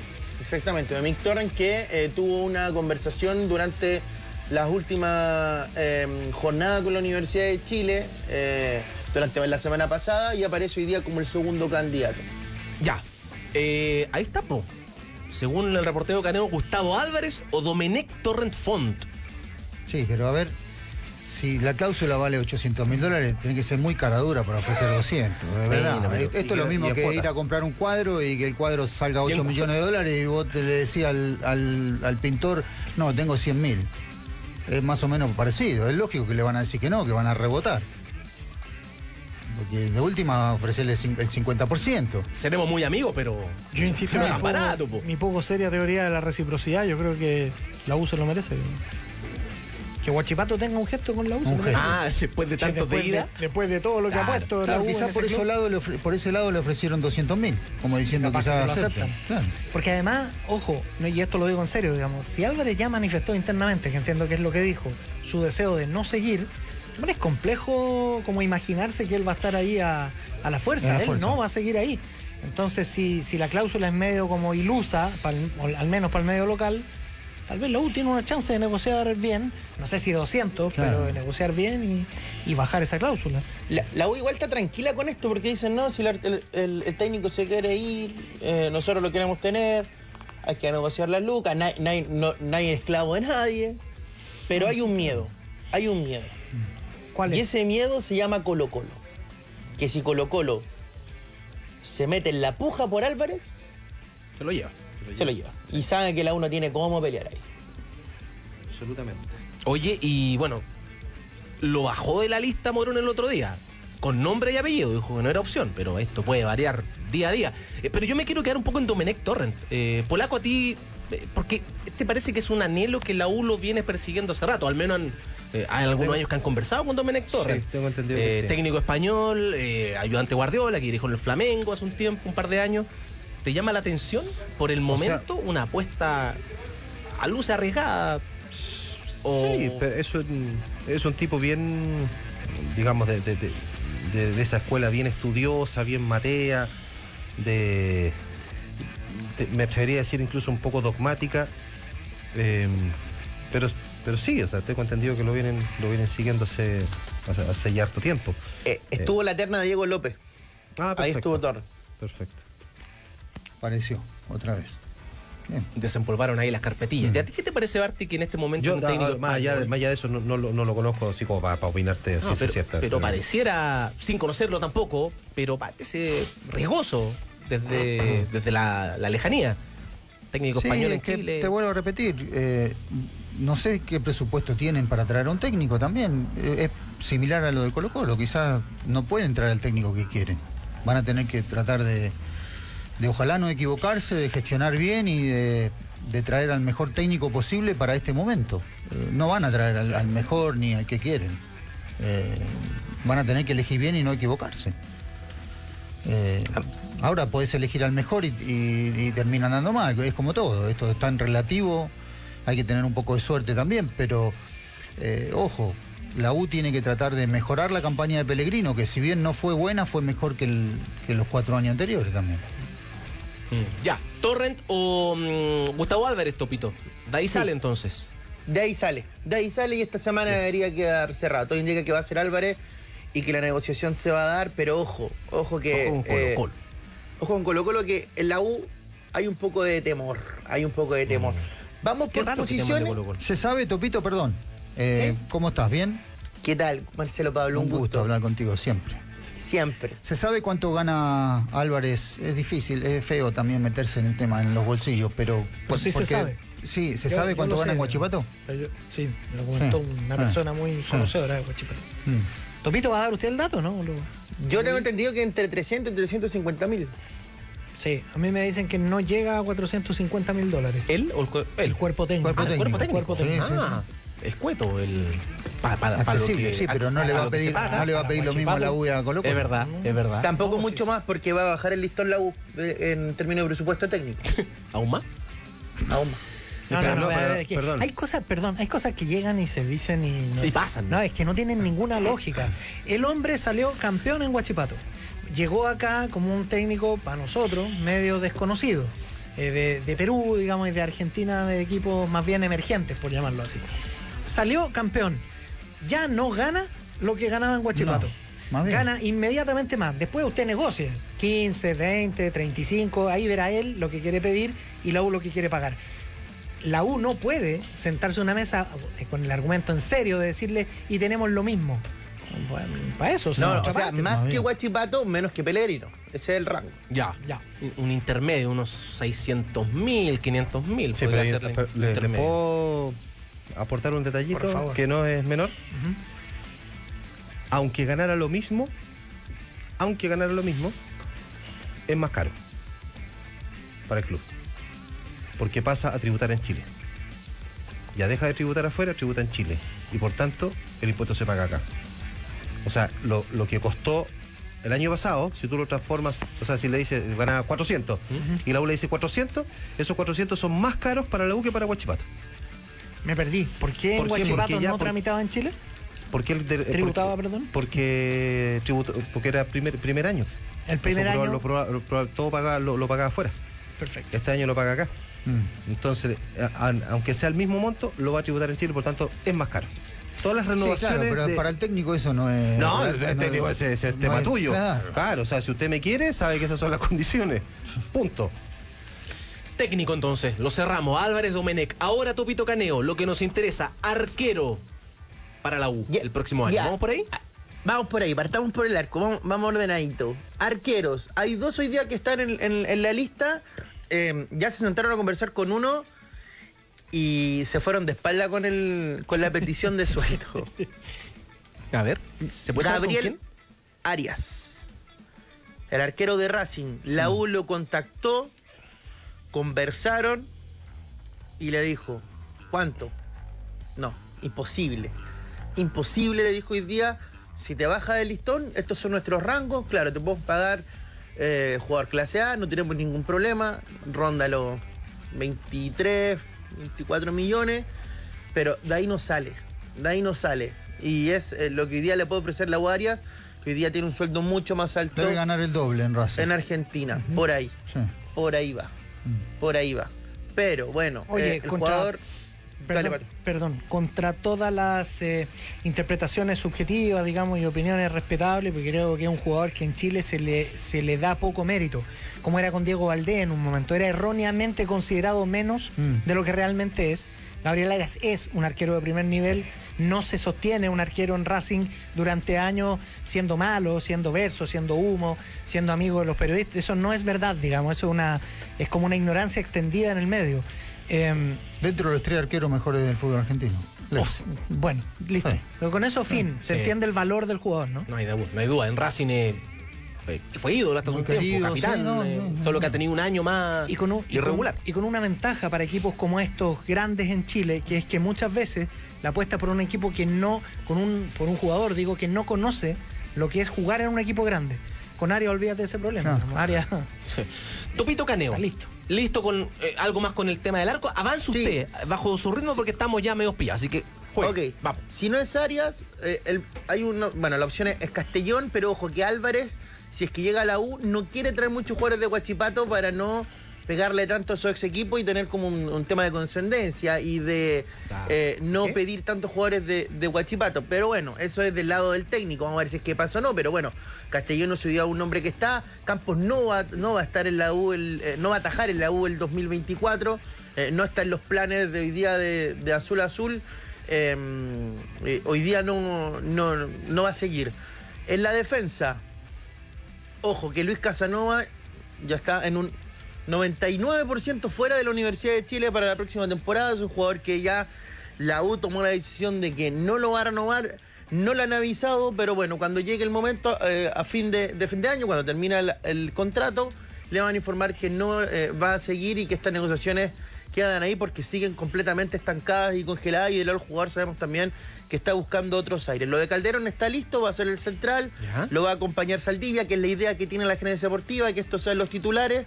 Nico Ramírez, que salió libre de Huachipato, busca opción en el extranjero, ya lo contactaron de la U, pero ojo, no se hacen problemas. Lateral derecho, opción 1, descartada, Felipe Loyola. Opción 2, casi descartada, Joaquín Gutiérrez. Y ojo con este nombre que aparece hoy día como el más posible lateral derecho de la Universidad de Chile. Fabián Ormazábal, de O'Higgins de Rancagua. El Lau tienen entendido que ya terminó contrato con el equipo celeste y que van por esa carta. Porque los precios que puso Huachipato por los 2 primeros hoy día escapan a la U y traen un jugador libre. Bueno, lo ven con buena alternativa. Gómez se queda, ¿no? ¿Ah? Juan Pablo Gómez tiene contrato, ¿no? Se queda. Y va Andía afuera. Sí, no, claro, él termina. Andía afuera, Gómez adentro y Ormazábal aparece como lateral. En el medio terreno, la U se mete en una pelea por un volante, César Pérez, el hombre de Calera. La Universidad de Chile quiere ir por ese jugador. Es la obsesión hoy día de Mayo y de Clark. Ahí, si hay que poner los porotos, todo, lo van a poner ahí. En traer a César Pérez a la Universidad de Chile. Y en la delantera, ojo, el nombre de Rodrigo Holgado. La U ya hizo una oferta por un préstamo con opción de compra. ¿Qué dice Coquimbo? De 1 millón para arriba no sale. Tienen que poner $1 millón si es que quieren a Rodrigo Holgado en la Universidad de Chile. Pero hay otro en Argentina que están viendo. ¿Por qué porcentaje? ¿Sabes o no? El 100% por 1 millón. ¿Y el otro, Topito? El otro es... Van a decir, ¿pero qué es esto? ¿Un club de boxeo? El otro es Maravilla Martínez. ¿El boxeador? No. Adrián Martínez. Hombre del Instituto de Córdoba. 1,81 m, delantero centro. El que lavó la fiesta Boca en la Bombonera. Y anotó para el Instituto en un partido histórico para el equipo de Córdoba. 26 partidos, 11 goles en este 2023. Es un jugador que está dentro del rango de acción para la Universidad de Chile. Es un jugador que tiene contrato hasta el próximo año, pero en la U ven fácil poder traerlo, y si es que no se va al Holgado. Pero ojo, que hay algunos que prefieren a Adrián Martínez, este delantero del Instituto de Córdoba, que a Holgado. Y hoy día la pelea está 50 y 50. Pero uno de esos dos va a salir el nombre del próximo delantero de la Universidad de Chile. ¿Qué te parece, Bartichotto? No, lo van a vender por 2 pesos. ¿A Adrián Maravilla? Sí. Fue uno de los mejores delanteros del campeonato argentino. Es un buen nombre el que busca la U. Sí, lo quiere Independiente. Tiene varios equipos interesados. Va a tener que pelear. Puede que dependa mucho del técnico que llegue. Ahí los técnicos a veces pueden tener un rol de convencimiento, si es que llega o pero si... ¿de quién es el pase? Tiene un año más de contrato, me parece. No, está difícil. Claro. Porque lo que pasa es que cuando de repente están libres, a pesar de que muchos tienen ofertas del fútbol argentino, pero algunos, no todos, prefieren venir a Chile porque saben que, digamos, van a cobrar en el año lo que tienen que cobrar.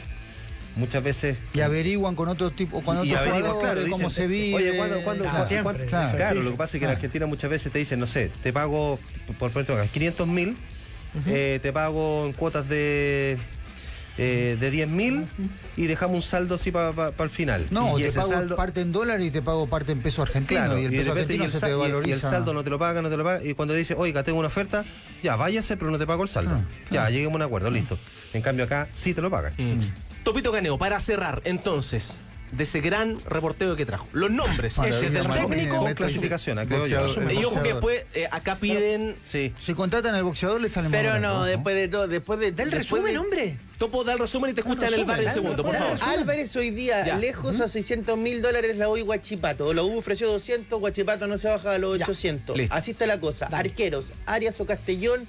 Hoy día aparecen entre los nombres, pero lo de Arias es casi imposible por el tema de Lucas. Defensa central, Casanova afuera. Ojo con Nico Ramírez, que es una opción que ya la U tiene ahí, aunque el jugador está buscando algo en Estados Unidos. Lateral derecho, no es Loyola, no es Gutiérrez, Fabián Ormazábal. Posiblemente va a ser el nuevo lateral derecho de la U. Se meten a la pelea por César Pérez y arriba Holgado o Adrián Maravilla Martínez, hombre instituto, delantero del equipo argentino, 11 goles en 26 partidos, aparecen como las opciones para ser el 9 de la U. Y si no Gustavo Álvarez, será probablemente Domenech Torrent, el otro técnico, el otro nombre de técnico que está. Para que esto sea perfecto y lo pongamos la guinda a la torta. No, imposible. Lo están persiguiendo al Topito. ¿Sabes qué, Topito? Me saco los audífonos para no escuchar esto, de verdad. Después de todo el buen reporteo que trajo, nos vamos a quedar cortar. Con esto. No, se quedan con esto. Como dice Sebastián Esnaola, súbele el volumen a la cooperativa. Súbele el volumen, como dice el Seba. Acá en el YouTube dicen, a ver, perdón, VAR, ¿un tema de qué? A ver. Pegarle tanto a su ex equipo y tener como un tema de condescendencia y no pedir tantos jugadores de Huachipato. Pero bueno. Condescendencia. ¿Qué quiso decir? Después condescendencia. Condescendencia acá, pero tampoco iba la palabra. Es que como abreviado. Ya, me trabé. Se trabó, maestro. No sé si la palabra aplicada tampoco. No sé si aplica el VAR, pero le regalo complacencia, indulgencia, tolerancia, transigencia. Bien. Ahí tienes, para que no se meta más en el bosque. Condescendencia es el deseo de complacer, dar gusto de acomodarse a la voluntad del otro. Correcto. Está bien. Condescendencia está bien. ¿Y condescendencia qué es lo que es? Eso debería haber condescendencia, quise decir. Me equivoqué. Como se traba, que tenga esos sinónimos a la mano, que son más fáciles. Topito. El señor Aguilar está tomando nota, ¿no? El señor Aguilar tiene trabajo pendiente hace mucho rato con Igor Ochoa, no ha querido meterse ahí, así que lo vamos a clasificar. Me voy molesto con todo menos con Barty. Topito. Estamos re preocupados. Ya. No peleen, muy bien lo suyo, ¿ya? Gracias, Ernesto. Dígale gracias a Esteban que identificó el VAR en YouTube. Igual te quiero. Le tengo unas ganas a ese Esteban. Sí, chao. Corte comercial a la vuelta. Alguna cosita de la Católica vamos a contar. Pegarle tanto a su ex equipo y tener como un tema de condescendencia. Ya sigue Al Aire Libre. Revisa más en alairelibre.cl.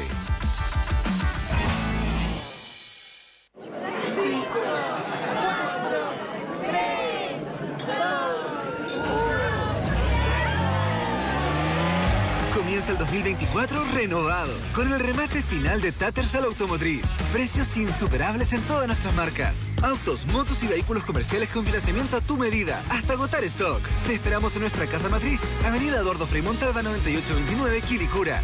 No te lo pierdas. Más información en tattersallautomotriz.cl. Legales.cooperativa.cl. Concesiones eléctricas, llamados a concursos, licitaciones públicas, posesiones efectivas y mucho más. Visita legales.cooperativa.cl. Una pasión que nos reúne a todos. Al aire libre en Cooperativa. A las 2 y a las 8. Información, análisis, lo que está en juego. Al aire libre en Cooperativa. Junto a ti, con todo el fútbol, todos los días. ¿Sabías que hoy los monos del BCI son todos verdes? ¿En serio? ¿Pero cómo todos verdes? Sí, y sus productos también. ¿Ah, sí? Cuéntame un poco más. Sí, porque hoy el verde, más que un color, es una acción diferente. Y todos nos sumamos a las acciones del BCI para que juntos veamos el futuro de un mejor color. ¿Acciones? ¿Y cuáles serían? Crédito hipotecario verde, seguro automotriz verde, leasing verde, descuentos en comercios sostenibles y muchas acciones más. Súmate tú también y sé parte de todo lo verde que estamos haciendo. BCI. Hoy puede ser diferente. Revisa las condiciones legales en bci.cl e infórmese sobre la garantía estatal de los depósitos en su banco o en www.cmfchile.cl. Para las curvas del camino, en Zurich tenemos diferentes seguros de auto que se adaptan a ti. ¿Y si necesito contratar un seguro que tenga asistencias? ¿Y si busco planes a la medida de mi vehículo? Sí a todo. En Zurich protegemos tu vehículo con seguros de auto que se adaptan a ti. Además, si contratas el tuyo antes del 31 de diciembre, obtienes una cuota gratis en marzo del 2024. Riesgo asegurado por Zurich Chile Seguros Generales S.A. Las condiciones de los seguros en sus condiciones particulares y generales depositadas en las comisiones para el mercado financiero. Válido solo para las pólizas nuevas adheridas a la oferta y contratadas entre los días 1 al 31 de diciembre de 2023. Cuota de marzo 2024 liberada de pago, cumpliendo términos y condiciones contenidos en las bases de la oferta. Base disponible en Zurich Chile. Experto y otra experiencia de ganadores reales como Diego Cheuque. En el fútbol se gana o se pierde, no hay más. Con Experto siempre se gana. Fui a Qatar, vi el único partido que perdió el campeón del mundo. Me transformé en un jeque por un día y jugué con Café en el mismo equipo. Incluso yo lo habilité para un centro perfecto, hermano. Con Experto, la única casa de apuestas verdaderamente chilena, además de plata, puedes ganar emocionantes experiencias. Ingresa en experto.cl y descubre más. Apuesta por nuevas experiencias.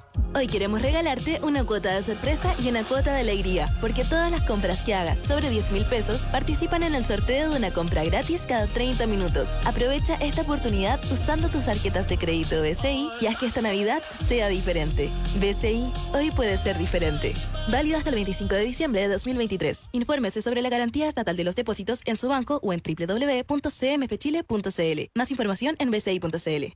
La familia más grande de Chile es la familia del fútbol. Una familia con ídolos, como el Chita Cruz, Don Elías y el rey del metro cuadrado. Con conchitos, que se portan como conchitos. Y mascotas. Y el grillito del gol. Únete a la banda más linda, la familia del fútbol. Únete a TNT Sports y disfruta la experiencia de vivir el fútbol como nunca antes. Amigos de la radio, Club Deportivo Palestino te tiene una especial invitación. Esta Navidad el mejor regalo lo encuentras en tienda.palestino.cl. Camisetas, buzos, polerones y mucho más. No dejes de comprar la camiseta de la Resistencia. También te invitamos a comprar tu abono y asegurar tu asiento en un 2024 lleno de desafíos. Club Deportivo Palestino. Más que un equipo, todo un pueblo. Dejar que el espíritu navideño entre a tu hogar es un momento Easy. Personaliza tu hogar con la magia del especial Navidad de Easy, con colecciones únicas y todo en decoración, menaje y más. Easy, renueva el amor por tu hogar. Ok, y acá están sus llaves y este es el informe. ¿Y lo que está en estas cajas? Los repuestos que utilizamos, así puede confirmar el estado original. ¿Y para el pago? Acerca su tarjeta y listo. Agenda vía web la atención de tu Ford en el taller móvil de postventa Curifor. Recibe el servicio de mantención por kilometraje de tu vehículo en tu casa o lugar de trabajo. Ingresa a Curifor.cl para que tu vehículo reciba la atención que merece, porque calidad en postventa es Curifor. ¿Y si estoy en contacto con mi equipo de trabajo en todo momento? ¿Y si me mantengo conectado a mi negocio en todo Chile? ¿Y si contrato la mejor red 5G? Con Entel Empresas, no dejes de soñar. Aprovecha y pórtate con hasta 8 líneas con gigas y minutos libres por 6,925 pesos cada una por 12 meses. Contrata ahora planes móviles para tu negocio en entel.cl/empresas. Entel Empresas, contigo en todas. ¿Sabías que hoy los monos del BCI son todos verdes? ¿En serio? ¿Pero cómo todos verdes? Sí, y sus productos también. ¿Ah, sí? Cuéntame un poco más. Sí, porque hoy el verde, más que un color, es una acción diferente. Y todos nos sumamos a las acciones del BCI para que juntos veamos el futuro de un mejor color. ¿Acciones? ¿Y cuáles serían? Crédito hipotecario verde, seguro automotriz verde, leasing verde, descuentos en comercios sostenibles y muchas acciones más. Súmate tú también y sé parte de todo lo verde que estamos haciendo. BCI. Hoy puede ser diferente. Revisa las condiciones legales en bci.cl e infórmese sobre la garantía estatal de los depósitos en su banco o en www.cmfchile.cl. Tecnología, cultura pop, eSport, streaming, videojuegos, para jugártela todo el día. Descarga la app de Cooperativa y disfruta tus contenidos favoritos de supergeek.cl. Cooperativa. 3:29 minutos. 3:29 minutos. Westlake, el cambio inteligente. Amiga, lo cambié. No, ¿qué pasó? No aguanté más. Primero me dejó botada camino a la playa. Y este fin de semana me volvió a dejar botada en el Matri de la Fran. ¿Por cuál los cambiaste? Westlake. Neumáticos Westlake. El cambio inteligente. Haz como las amigas y cambia tus neumáticos a Westlake. Seguridad, innovación, conveniencia. Westlake, el cambio inteligente. Con la alegría de siempre, al aire libre en Cooperativa.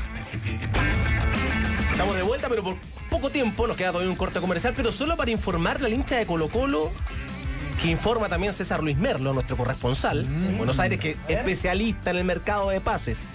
Vélez negocia con Gustavo Quinteros hace 6 minutos para que sea su entrenador. Hubo varios encuentros positivos en el aspecto deportivo. Resta llegar a un entendimiento económico, pero está muy cerca. Si se cierra, tendrá en su cuerpo técnico a Gabriel Macaya, Barty, que estuvo en el club con Marcelo Bielsa. Así que Quinteros, de acuerdo a información de Merlo, siempre certera, va a llegar a Vélez en una de esas. Era Milito la primera opción. Que ya dijo que tiene 6 meses de asueto. El corte y a la vuelta, ahí sí, nos vamos. 3 minutos y volvemos con la agenda. Ya sigue al aire libre y luego Tardes Deportivas.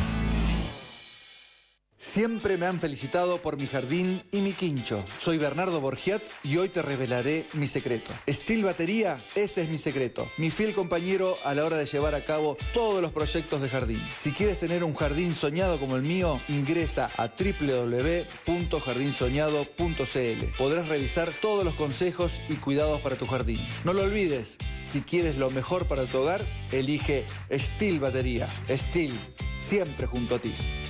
Regala la mejor tecnología esta Navidad. Llévate un increíble Samsung A34 5G en hasta 24 cuotas sin interés de 7,990 pesos mensuales hasta el 24 de diciembre. Contratando el plan de 400 GB con Paramount Plus y Mega Go incluidos sin costo. Oferta exclusiva portabilidad. Conoce más en btr.com. Descarga la app de Cooperativa y encuentra todo el día, todos los días, radio en vivo, programas, noticias, entrevistas, deportes, podcast, ciencia, contenido gamer, música chilena y más. Cooperativa, todas las noticias, todo lo que quieres, todo el día. En Cooperativa, cuando hay que volver, volvemos con todo. Volvemos a casa, volvemos a encontrarnos, volvemos con Lo que queda del día, con Paula Molina. Reunimos en una sola tarde todo lo que quieres y necesitas saber. Noticias de Chile y el mundo, deportes, historias, entrevistas y compañía. De lunes a viernes, 4 de la tarde, Lo que queda del día en Cooperativa. Todas las noticias, todos los días, todo el día. Para vender por internet, confío en los que saben de medios de pago. Para seguir creciendo, confío en los que saben impulsar negocios. Para llevar mi negocio a todas partes, confío en la red que no se cae, pues. Por eso, confío en Transbank. Transbank tiene las mejores soluciones para todo tipo de negocios, en las que puedes confiar para recibir pagos con tarjetas en tu local, por internet y por todo Chile. Infórmate y conocerás todas en transbank.cl. Transbank, apoyando negocios. Hola, llegué. Hola, ¿cómo te fue con el auto? Mal, no alcancé a llevarlo temprano y cuando me pude arrancar me dijeron que no me podían atender. ¿Pero cómo? ¿Lo viste en Curifor? Chuta, se me olvidó. En Curifor, agendas online, ¿verdad? Sí, po. Así aseguras la atención y puedes pedir taller móvil y la mantención la hacen a domicilio. Buena. ¿Cierto? Ingresa a Curifor.cl para agendar la atención de tu Ford sin moverte de tu casa u oficina. Y con el taller móvil de Curifor, recibe el servicio de mantención por kilometraje que tu vehículo merece. Porque calidad en postventa es Curifor. Mercado Pago es la cuenta digital de Mercado Libre para tus finanzas. Puedes hacer una transferencia con la facilidad con la que subes el volumen para escuchar esto. Y a donde sea que estés yendo, puedes usar tu tarjeta de manera segura. Transfiere dinero, usa tu tarjeta, paga tus cuentas y retira efectivo. Todo esto gratis y desde un mismo lugar. Date cuenta, abre tu cuenta digital. Mercado Pago. No importa si te atreves a hacer match o jugar a la botellita. Porque todas las generaciones se atreven a más con el sabor de Pepsi Cero. Destapa el sabor de una Pepsi Cero. Atrévete a más. Este domingo, el desarrollo y el crecimiento se ven de forma circular. Piensa circular en Cooperativa. La sustentabilidad y los temas que hacen girar al planeta. Piensa circular. Este domingo a las 9:30 de la mañana. Escúchalo también en Cooperativa.cl. Cooperativa. Todas las noticias, toda la sustentabilidad, todo el día. 24 grados. 24 grados en Santiago. Cooperativa. 3:35 minutos. 3:35 minutos. Entra a alairelibre.cl y revisa todas las noticias, todos los deportes, todo el día. Voy a la cocina, luego... Solo me quedé con Héctor Salamanca. Así es. O Polaco Gol, con su sombrerito. Estamos muy pasados. Todos huyeron. Estamos muy pasados y nosotros nos tenemos que ir. Pero antes, les voy a decir que si te mantienes conectado con tu negocio, estés donde estés, con Entel Empresa no dejas de soñar. Pórtate con hasta 8 líneas con gigas y minutos libres por 6.925 pesos cada una por 12 meses. Contrata online en entel.cl/empresas. Nosotros nos vamos, vienen las noticias y luego todo por el deporte, tardes deportivas con Rodrigo Contreras para hablar de Chaleco López. Se viene el Rally Dakar, vienen cositas que contar con 5 de enero. ¿El 5 de enero? Perfecto. Estaremos con las tardes deportivas y Rodrigo Contreras. Nos vamos ya. Chao, me dice el jefe, estamos más pasados que 8. Nos vemos. Chao. Para mantener algunos pocos transan, venden y es solo una figurita el que esté de presidente, porque si estaba Alfonsín, el que traza es otro gil, son todos narcos. Al aire libre en Cooperativa presentaron. Esta Navidad compra todo en 3 a 6 cuotas sin interés con tus tarjetas de crédito BCI. En Teleempresas, personaliza y